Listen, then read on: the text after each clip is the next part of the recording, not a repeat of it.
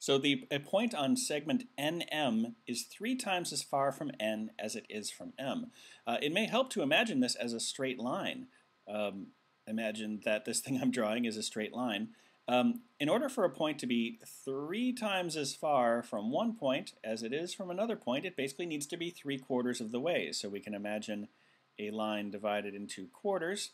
If it's right here, there's 1 unit here, and then there are 3 units on this other side. So the point on line segment NM is 3 units from N and 1 unit from M.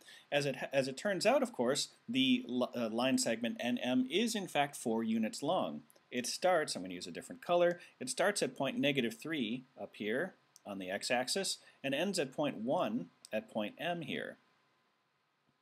3 units to the left of the y-axis and 1 unit to the right of the y-axis ends up being a total distance of 4. So the point that we're looking for here, 3 units down the line, would be 1, 2, 3.